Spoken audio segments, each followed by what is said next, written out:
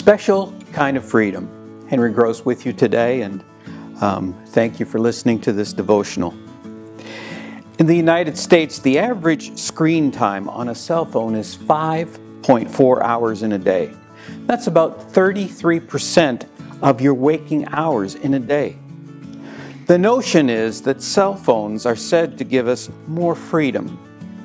Freedom to take pictures of our friends, free to communicate with that endless text message stream.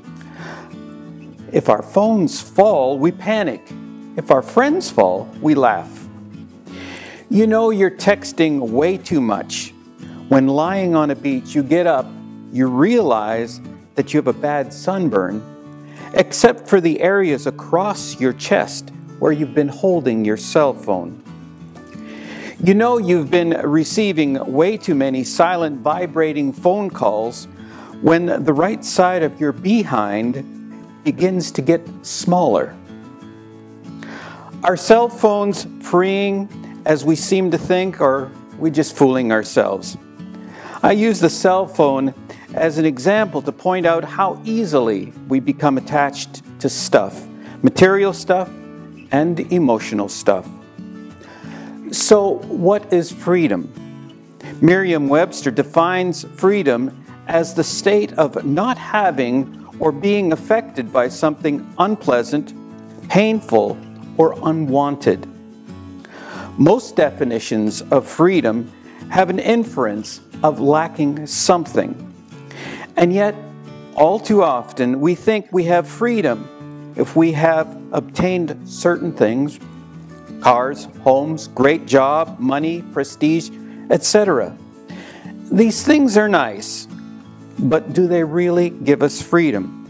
Remember, the definition of freedom is the lack of something. What does Jesus tell us about freedom? Now someone approached him and said, "Teacher, what good must I do to gain eternal life?" He answered him, "Why do you ask me about the good? There is only one who is good. If you wish to enter into life, keep the commandments." He asked him, "Which ones?" And Jesus replied, "You shall not kill. You shall not commit adultery. You shall not steal. You shall not bear false witness. Honor your father and your mother. And you shall love your neighbor as yourself." The young man said to him, "All of these I have observed. What do I still lack?" Jesus said to him, "If you wish to be good, sell all you have and give to the poor, and you will have treasure in heaven. Then come follow me." When the young man had heard this statement, he went away sad, for he had many possessions. Jesus says, "Sell or give up what you have and follow me." The young man had difficulty giving up what he was hanging on to. We can take this one step further and look at the emotional baggage we all carry. Our hurts, our envies, our wants, our desires, our loves, our hates, all of the thoughts we carry in our minds and our hearts that simply consume us. Remember the definition of freedom. This baggage is definitely not something that is lacking. Our first teachers in life are our parents. My parents were no exception, especially my mom, with regards to this understanding of freedom. She was the product of a very difficult time during and after World War II, leaving her country of birth, separating from her husband, and as a single mom raising 3 daughters who were mentally challenged. She always seemed to have a great outlook on life. One would never hear a word of complaining. Now later in life, she is battling dementia, and we have had to enlist the aid of a nursing home. My wife and I had to clean up the family home, and in going through my mother's personal effects, we discovered, amongst her many talents, she was a gifted writer. Something we didn't know. because she kept these writings to herself. We came across this particular writing of hers, which spells out clearly what Jesus was asking of the rich man and what he is asking of us. A special kind of freedom. I am asking myself, am I a Christian? If I am, then I am free. I am free of the sins I have committed yesterday, free of fear and what tomorrow will bring. I am exempted from the meaninglessness and emptiness of this earthly existence. False gods I do not know.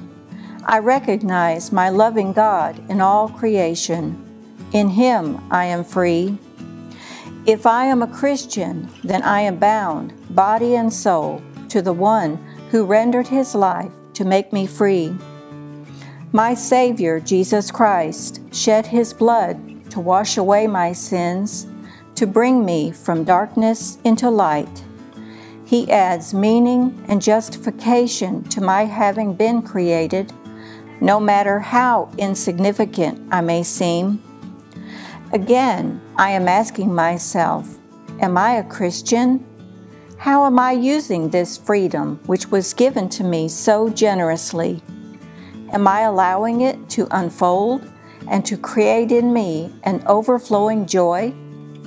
Am I applying my freedom to show a genuine love and concern for my neighbor, to the honor and glory of my God? Or am I simply gambling this precious gift away?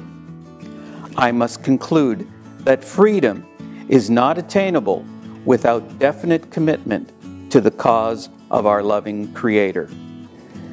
Jesus said to him, "If you wish to be perfect, go and sell all you have and give to the poor, and you will have treasure in heaven. Then come follow me." It is difficult to give up all that we cling to. I agree. The clinging part is what Jesus is talking about. He gives us everything, but asks us to enjoy these gifts, but not cling to them. When we focus and get consumed by all this earthly stuff, we lose focus on the true gift, Jesus Himself. Remember, when you were learning a sport or a musical instrument, at first you would struggle and get frustrated, but over time you got good at it. Remember, the definition of freedom is lack of something. As we accomplished the sport or the musical instrument, we gave up our struggle and frustration. Isn't that the same with what Jesus is asking us to do? Give up focus on earthly things and conclude that freedom is not attainable without definite commitment to the cause of our loving Creator.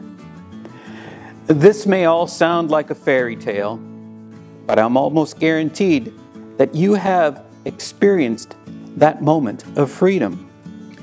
Think when you had an extremely rough day and you take that deep breath and surrender all of the bad thoughts of the day.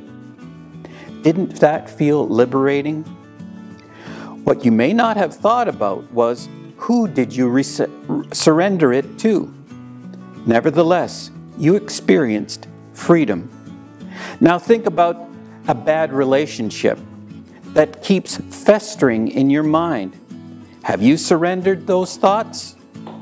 Just like the sport or the musical instrument, it took a conscious decision to practice and get proficient. Surrendering to Jesus also takes a conscious decision. Finally, to reiterate from my mother's writings, I am applying my freedom to show a genuine love and concern for my neighbor, to the honor and glory of my God? Or am I simply gambling this precious gift away?